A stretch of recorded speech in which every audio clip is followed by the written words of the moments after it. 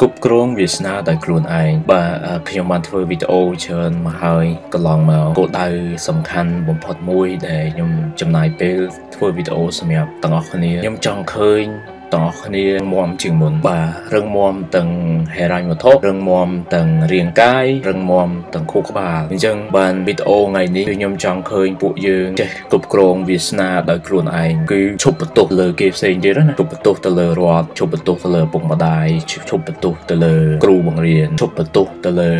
វាសនានេះអាធំជាងគេបំផុតហ្នឹងគឺវាសនាអញ្ចឹងលោកលីកាស៊ីងគាត់បាននិយាយថាអ្នករស់ស៊ីដែលជាសហគ្រិនដែលជាសេដ្ឋីដែលមានជាងគេបំផុតមួយនៅហុងកុងណាគាត់បានលើកឡើងថាពួកយើងទាំងអស់គ្នាអាចជឿលើហុងស៊ុយអត់បញ្ហាទេយើងជឿចោះយើងអនុវត្តចោះប៉ុន្តែទីបំផុតទៅគឺមានតែមនុស្សទេដែលគ្រប់គ្រងវាសនាលើខ្លួនឯងបាទអញ្ចឹងហុងស៊ុយជួនកាលប្រាប់ថាថ្ងៃនេះល្អថ្ងៃនេះមិនល្អកន្លែងនេះល្អបែរមុខទៅចេះល្អប៉ុន្តែកុំភ្លេចថាវាសនាយើងអត់ផ្ញើជាមួយនឹងគ្រូហុងស៊ុយទេបាទបើពួកយើងផ្ញើវាសនាមួយគ្រូហុងស៊ុយគឺយ៉ាប់ហើយពួកអីមិនដឹងជាគាត់ទាយយើងថាម៉េចមែនទេប៉ុន្តែអ្វីដែលសំខាន់ជាងគេបំផុតទោះបីជាគ្រូទាយយើងយ៉ាងណាក៏ដោយយើងត្រូវតែរៀនគ្រប់គ្រងវាសនាបាទនេះអានេះគឺជាសារដែលសំខាន់មែនតើអញ្ចឹងពួកយើងមើលថាតើ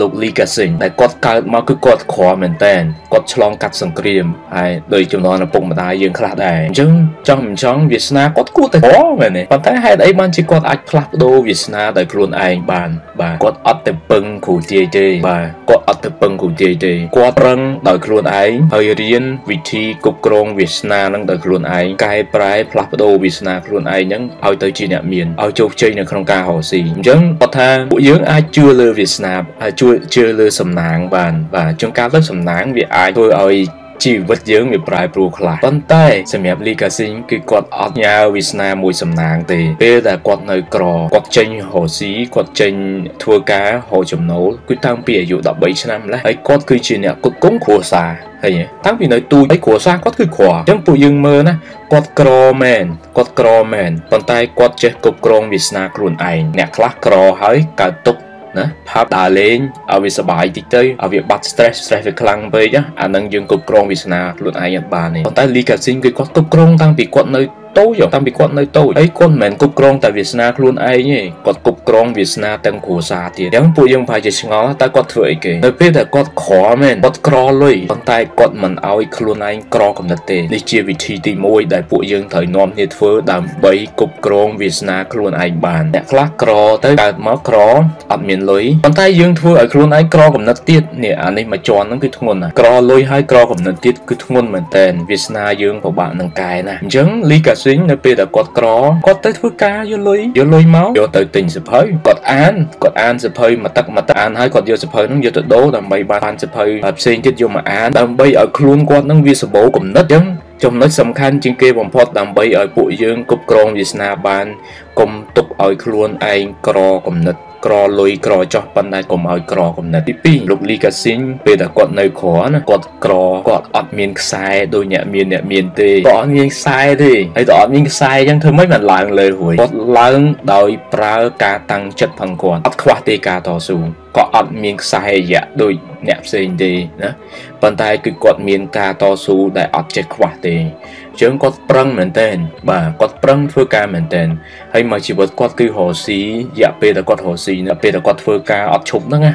គឺ50ឆ្នាំពួកយើងមើលណាជើងការតស៊ូរបស់គាត់គឺខ្លាំងមែនតើណានឹងទី2ទី1គឺពួកយើងត្រូវទៅជឿយ៉ាងម៉េចក្រលុយក្រទៅប៉ុន្តែកុំឲ្យក្រកំណត់អញ្ចឹងទី1គឺកំណត់ទី2យើងអត់មានខ្សែរយៈយើងអត់មានបណ្ដាញប៉ុន្តែយើងត្រូវតែមានការតស៊ូពុះពៀជាមួយនឹងឧបសគ្គឃើញទេ3នៅពេលដែលពួកយើងរលុយបានកុំចាយផ្ដេសផ្ដាស់ពួកយើងមើលរបៀបដែលលីកាស៊ីងគាត់ចាយណាគាត់បែងចែកចំណូលគាត់ទៅតាមចំណាយផ្សេងដែលគាត់ត្រូវចាយហើយចាយភាគច្រើនគឺចាយធ្វើឲ្យខ្លួនឯងវាប្រកែកជាងមុនចាយធ្វើឲ្យខ្លួនឯងមានការរីកចម្រើនអញ្ចឹងគាត់អត់ចាយទៅលើ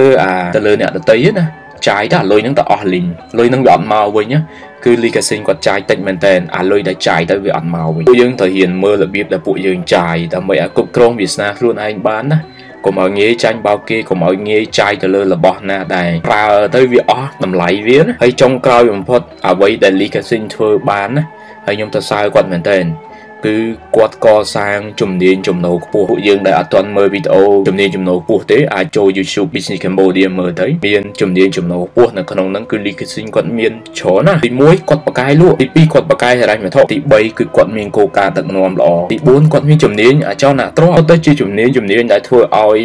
គាត់រកចំណូលបានច្រើនមែនតើដែលធ្វើឲ្យគាត់ផ្លាស់ប្ដូរខ្លួនឯងបានលឿនខ្ញុំសង្ឃឹមថាពួកយើងនឹងអាចមានជាគំនិតធ្វើជាដើមទុនហើយធ្វើយ៉ាងម៉េចគ្រប់គ្រងវាសនាខ្លួនឯងឲ្យបានណាឈប់បន្ទោសកត្តាខាងក្រៅទៀតអ្នកខាងក្រៅដែលធ្វើឲ្យវាសនាយើងវាមិនសូវរីកចម្រើនណាអត់ទេត្រូវតែមើលកត្តាខាងក្នុងវិញហើយនាំគ្នាកសាងខ្លួនឯងឲ្យបកកាយជាមុននោះយើងនឹងអាចគ្រប់គ្រងវាសនាជីវិតមួយនឹងដោយខ្លួនឯងបានអត់ចាំបាច់ត្រូវតតែអ្នកដទៃមកជួយបានវាសនាយើងប្រែប្រួលទេអាចសាកក្បួនរបស់ legacy ដែលខ្ញុំប្រាប់ពីលើនឹងសាកមើលពួកយើងនឹងឃើញការផ្លាស់ប្ដូរជាបន្តបន្ទាប់